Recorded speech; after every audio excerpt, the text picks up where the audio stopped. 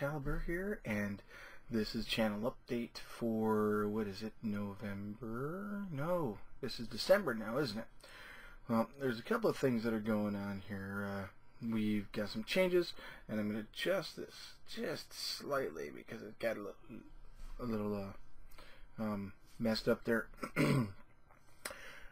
First off, we have some swag.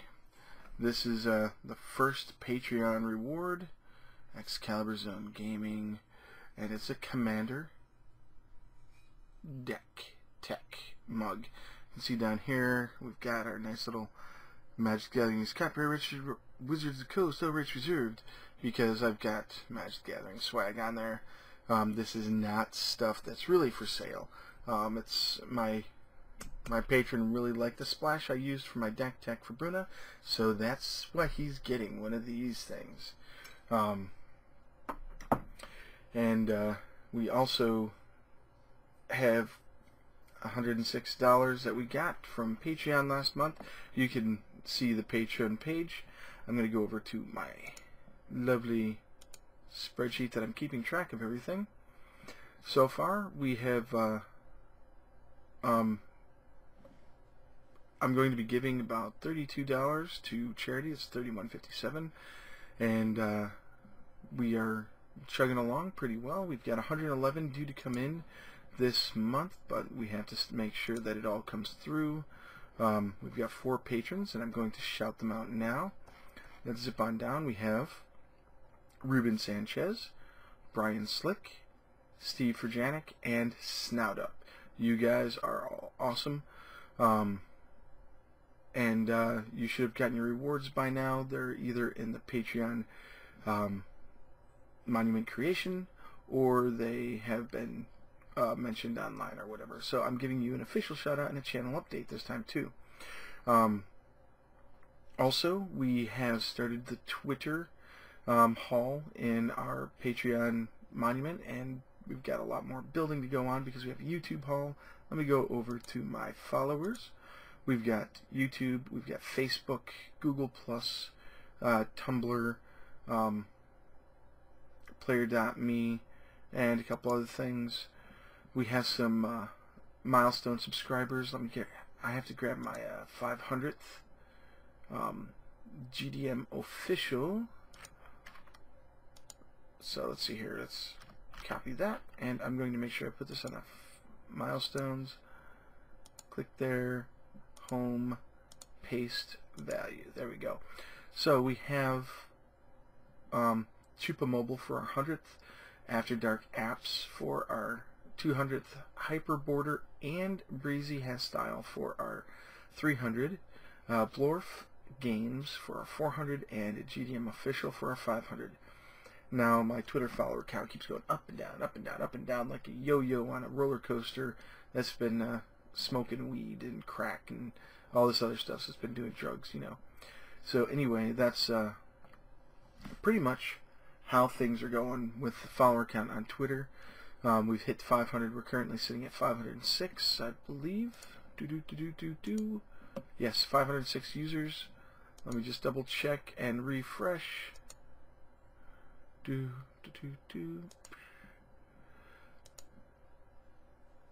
Yeah, nobody is unfollowed. Unfortunately, GDM Official unfollowed me shortly after she got her shoutouts. I don't know why people do that. I'm active, so if you don't like it, then don't follow me if you don't want anything else. Player.me is a new website, social media that's been patterned after Facebook. That's been added. They've added several things that Facebook needs. I currently have 16 followers there. And I'm thinking about putting first followers down, but I really can't gauge with some of these sites, so we're going to give up on doing that. As for YouTube, let's go to the tubes, and we're going to click on that, and we're going to upload. Go to the upload thing. We just uploaded 2 new videos today. Let's see here. I've got 159 subscribers currently on the tubes. Let me go to community. Alice Moore is number 100 for YouTube, so she gets a wonderful statue. I've been giving everybody a statue if they followed me, and they get the 100 mark. Even though my little informational thing says, hey, you only get a statue at 500, all those people get it. So let's get back here and check my YouTubes. We're going to see, yep, we are up to date there. 159 subscribers, not too bad. Not the best, but not too bad. I'm really working on it. We have another giveaway update going again because people are not contacting me on the giveaway. I ended the main Excalibur Zone YouTube giveaway because just not getting the followers, and I wasn't going to lower all the prizes down to within reach of 150 and then 200 and 300 because I was just a little bit cheap on the games and I didn't want to do that. So I ended up giving away the Munchkin to an online game on Twitter that we did a tweet the rules kind of thing with Steve Jackson Games and a bunch of other people. I can't remember their names. Board Game Duel, IB Villa, or Villa if you want to go that way. And I can't remember everybody. Let me take a look. I want to give them proper shout-outs too because they were judges. We'll go to messages. So,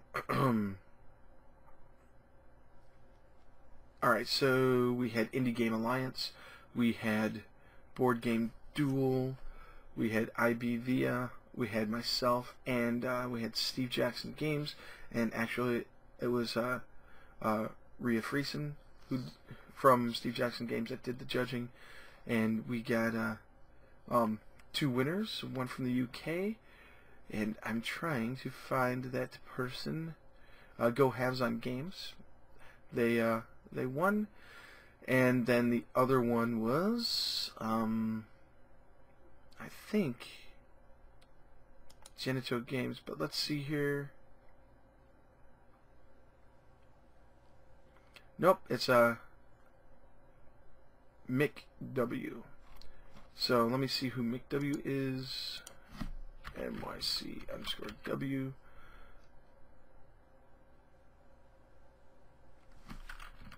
At NYCW. That's Mick Wiestrowski. I'm going to butcher that name. Wietrowski? I think Wietrowski is the closest I can come to properly pronouncing it. I'm not good with a lot of foreign names. Anyway, there's that. We put out 2 new videos today, this being December 2nd. So let me just jump back to the video manager and I'll tell you the names. The first one was D&D Tuesdays. I've been doing a Baldur's Gate Enhanced Edition series, and we go through the entire campaign. So we put out episode 2 of that today, and then we have Commander Deck Tech Kiki Jiki Mirror Breaker out today as well. So you have that. I'm attempting to do, starting today, an indie game a day all month, and today's date you'll find out, but that will be actually what needs to be done. That'll be the 3rd video for today. This is the 4th video, and there's going to be probably a little bit more informational stuff here as well. So one of the things that I've been doing, if anybody has been following around, I've been working on my Die Civilization board game, and that's a board game based on dice and collecting dice and all that stuff. So I have prototype boards here that came in the mail from Artsco. Let me just open this. Get them out. It's noisy. I'm sorry. So we can get rid of this. Yeah. Get rid of that. We'll open this up and pull these out. Now, they were photo cards that I printed on because the photo cards were nice and inexpensive, and also gave me stuff that I can use for Patreon rewards when I do my postcards and stuff. I've been doing regular postcards, but I've been using photo cards instead because it come with envelopes and I can mail them to you, and everybody will be happy to get those if you give it that level on Patreon. So let's open this up. They really did a bang-up job getting this to me. I was really surprised at the quality of these things. We can get rid of that. And now here we go. Now this is for Die Civilization. Let me pull up my monitor so I can see what's going on. And they are on photo stock, so they're all the same thing. They're player aids, so I've got more than enough for 2 people, and I can write notes on the backs and stuff like that. But these are actually printed on Fujifilm. Up here is a production warehouse where you keep track of how many production points between turns. This is your research stockpile where you keep track of which dice you've taken from turn to turn, your failure collection, and then your defense that you have if you do it. There's some things that are going to be changing from this, but overall this is very, very nice. It's got a nice matte finish, and I'm really pleased with the results. So if I do any more game pieces like this, they're probably going to go on photo stock for my prototypes, because I can whip up something like this and Inkscape really quick and take care of that. It also comes with a coupon, so you can get 35% off all personalized photo cards, photo gifts. And yeah, you just saw my name. Oh well, I will blur that out. Let me set this aside, because I'm going to show you this. This is part of the game design stuff too, and I'm all about designing game content, and designing games, I believe, is part of that. So here we go. These are also prototypes. Here's a nice back. Yes, they are custom cards, and these are prototypes. So you can see prototype, Die Civilization, and here is the front. Yes, you can finally see some of the components, at least initial components that I'm looking at. Whipped it up really quickly in Inkscape, and this has all the text that you need, the maximum and minimum victory points, the name of the technology, how many production points it requires, and then right down here is going to be a pretty picture. This might change. We'll have to see. Also, I have been mentioning other things. Here are achievements, and these achievements will be used for end-of-game scoring. They're surprise bonus abilities. You'll be given the ability to check them out. And then finally, wonders. And wonders look a lot like technologies, but they are mainly, you need a certain number of points, and you need a certain number of technologies of different colors and victory points. And the victory points are what you get for completing your wonder. I'm debating whether it's each time you get one of these you get this, or if you just complete it you get this, or whatever. And then the name of the wonders goes down here, and then there's a pretty picture and all that. This is very, very rough. Now there are 7 wonders in the deck. It's a 54 card deck. There are 7 achievements in the deck, and this is the fun part. There are, oh sorry, that's actually tech level down there in the little star, and your victory points are based on the tech level. So in any case, there are 40 of these guys, and they're all identical right now. It's prototype, and I did it this way so that I could use a pen and write in stuff, write a power on there or something, or use a pencil and write on there. These are smooth playing cards, and they actually work very, very well. I'm very pleased with the results. There were no printing errors at all, and in actuality, it looks like I've got a technology number text right there. Yeah. So we're going to have set icons and stuff like that, because I plan on doing expansions, because there's only 5 tech levels and there are 10 techs per level. So there's plenty of room to add a lot more technologies that are representative of the first 1 through 5 ages of human history. And that's if I decide to just go straight with what's real. I mean, I could go and make it fantasy-based, I can make it space-based, future-based, whatever I want. But these came out really, really nice. I'm really pleased. Artsco did a really good job, and now I have custom cards with which to test my games with, and that makes me very happy. One of the things that changed between making these prototypes and developing these is there's a wonder number missing, and there's also the die that the wonder grants you that's missing. So what is that for? Well, it's for determining turn order. That's the wonder number, and you get a free die for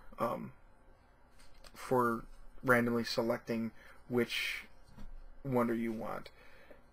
And I'm debating whether you do a draft or not. So we'll have to see.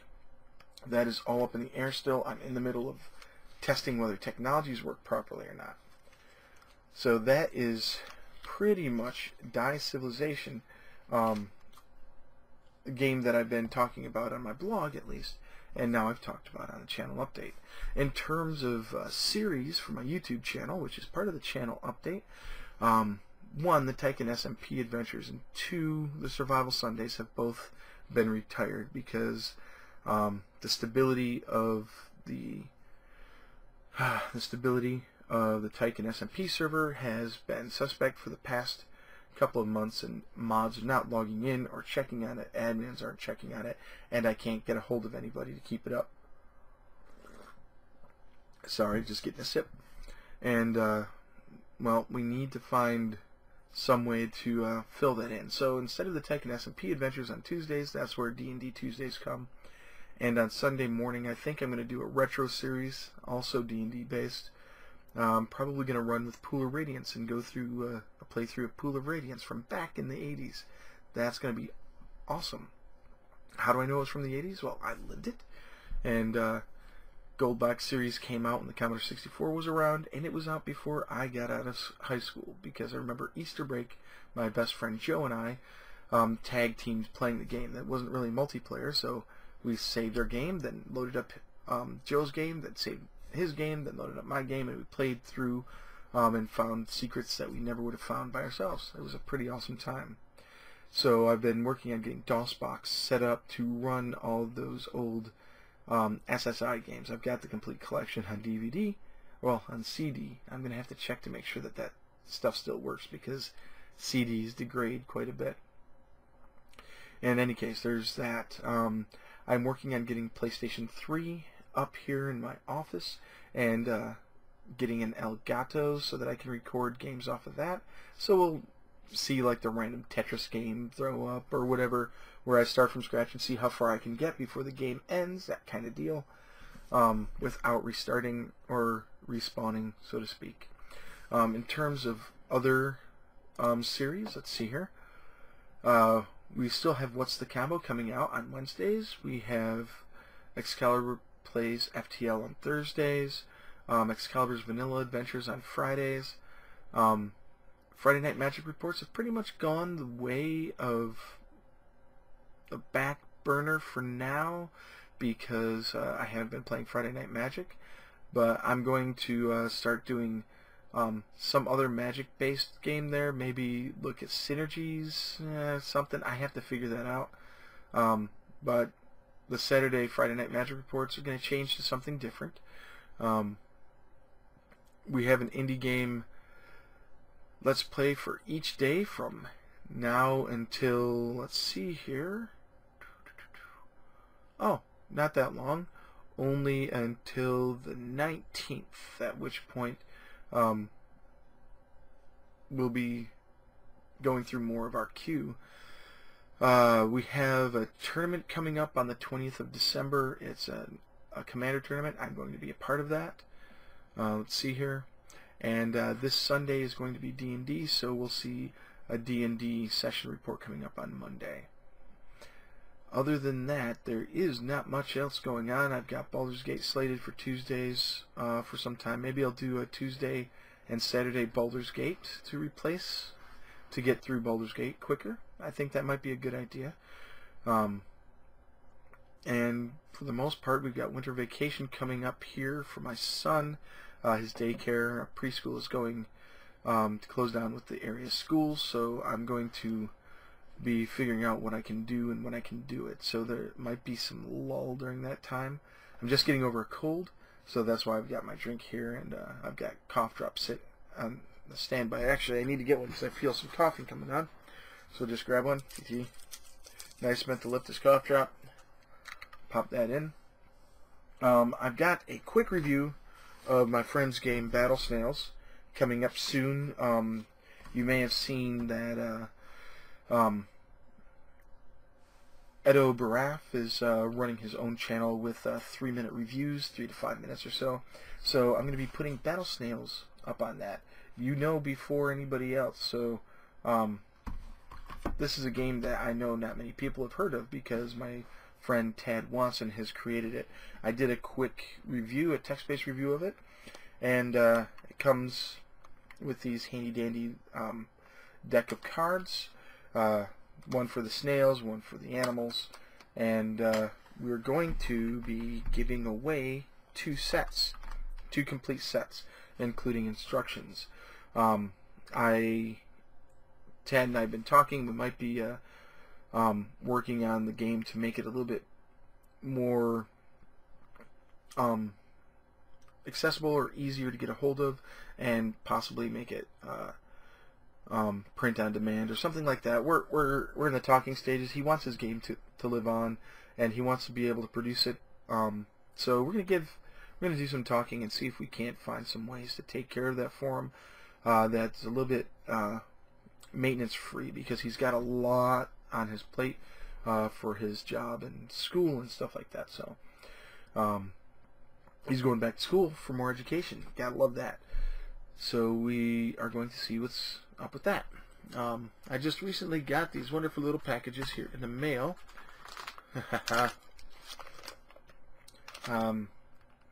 know I just put a cough drop in because I needed to keep from coughing, but maybe I will do a taste test to see how this beef jerky tastes, and you'll be able to see my eyes roll up and me turn into a shark and devour the entire pack.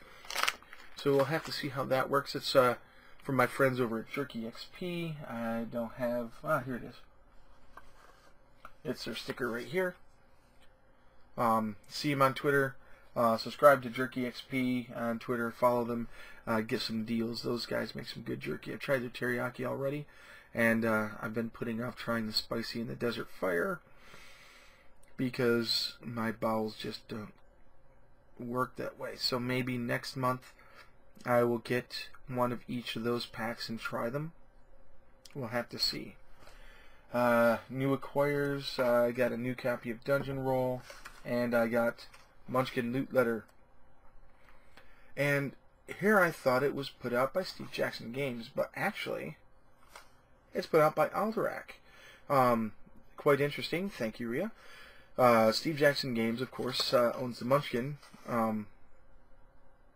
property, and AEG owns Love Letter, so they got together and they made Loot Letter, and I can't see anything in there because of the bag.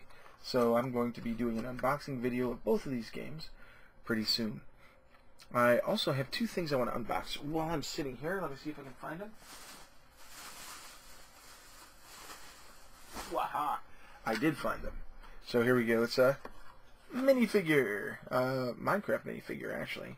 Yeah, me and Minecraft, huh? So let me go ahead and open this up. Get this plastic off here. Or tape. That's what it is.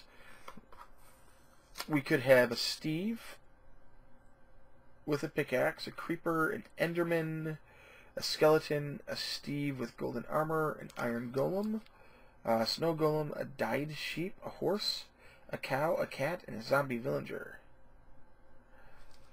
Wow, so we're going to see what these are. It has 1 figure each. And that's like candy. So there we go. We opened up this box. Let's see what's inside. We have a Steve with a golden helmet. Not to be confused with my friend Steve Frajanic. So we put him over here with my bigger Zisto and or Zisto and my bigger Steve, question mark. I still have to figure out the sizes of all the surface areas of these bigger figures. There we go. I'll grab one. They're the ones with the keychains, And let me just Alt-Tab do that so I can see. So here we go. We got Steve. Come on. There we go. There's a Steve, and I've got a zombie pigman as well. And what I'm going to do is I'm going to use stickers and put my Minecraft skin on him for the sheer fun of it. So the second one, we have another one of these nice little plastic things that we can't see. Too bad they don't articulate. That would be just so cool. I would love to get, let's see here, what I'd like to get the horse or a cat. That's what I'd like to find in here, a horse or a cat. An Enderman would be cool too. My fan blew something off of my printer over there. You probably saw it fall. I didn't. Here we go. Oh, yep. It's a snow golem. Now that's actually pretty cute. I don't really mind that at all. So, snow golem. Maybe I should paint parts of my desk white that match the shape of his foot there, and then we can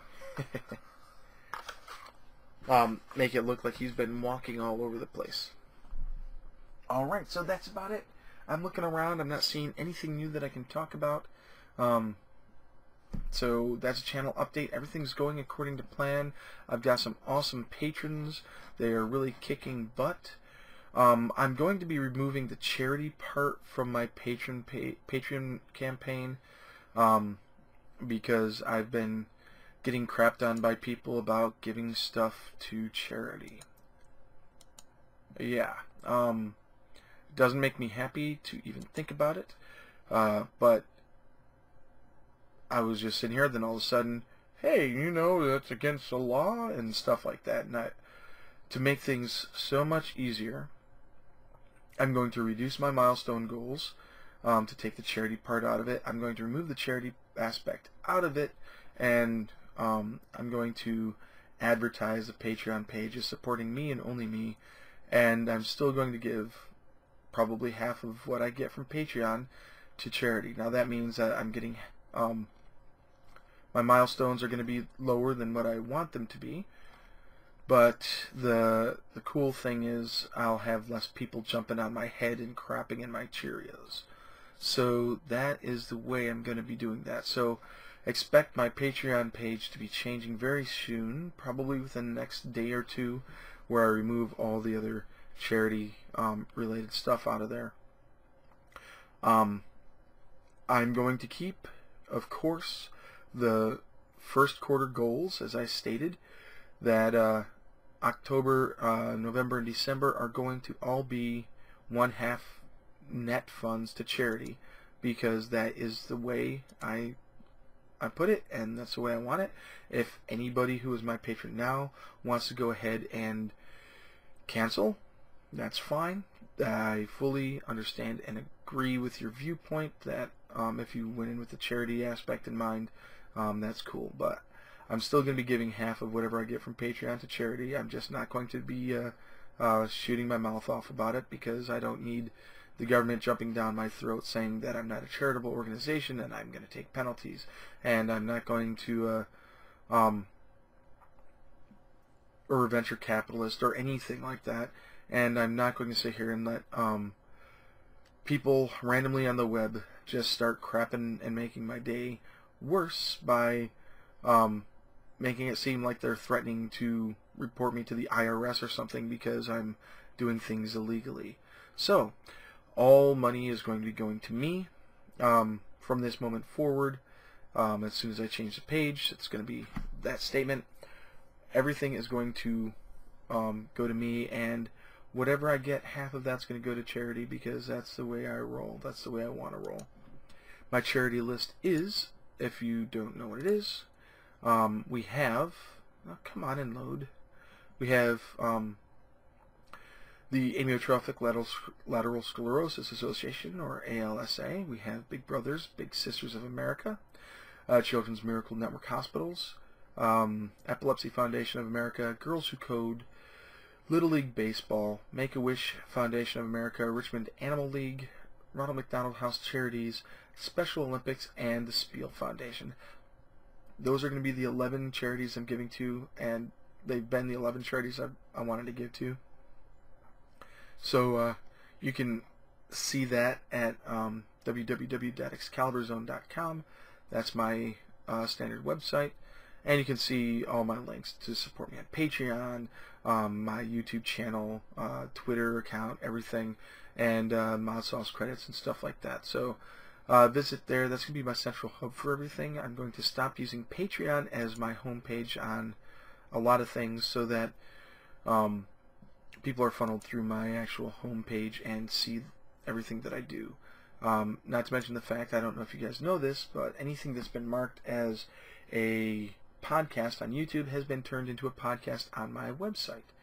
So you can actually go and subscribe to my website RSS feeds and get podcasts directly to your iPod or your Android or other mobile devices that you listen to podcasts on. And I think we're up to episode 13 of the FLGS news and events, and a couple of other podcasts. We've only got like one or two, but we're going to be increasing that. My goal is to, let's get back to the Patreon page. Yeah, I plan on doing a lot more than what I have listed here in the next bit. We're going to have more podcasts, more text-based reviews. We're going to have transcriptions of reviews that I do online, because a lot of people like to read instead of watch videos.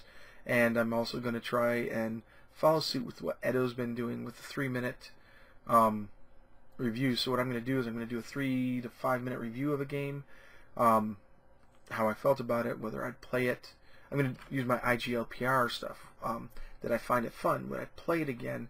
And would I recommend it to others? So it's going to change for board games. So it's going to be, did I have fun? Would I play it again? And would I bring it to a group meeting to introduce to others?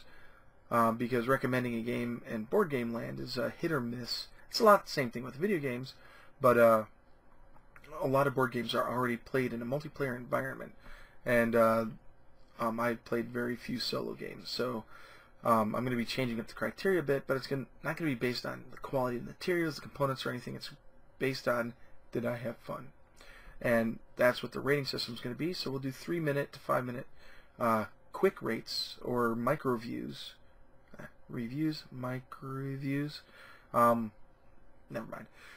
Of games, and then we'll do an expanded, let's learn how to play the game kind of thing. I'm still waiting on getting some good quality equipment and a table that I can put a boom arm over, so that I can record the top of the game as I'm going through it, because moving this webcam is going to be troublesome, and moving it back and forth will be a pain, unless I can get a boom arm that I can swivel.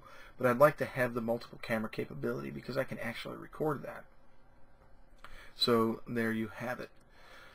Well, until next time, this has been great. Enjoyed playing games.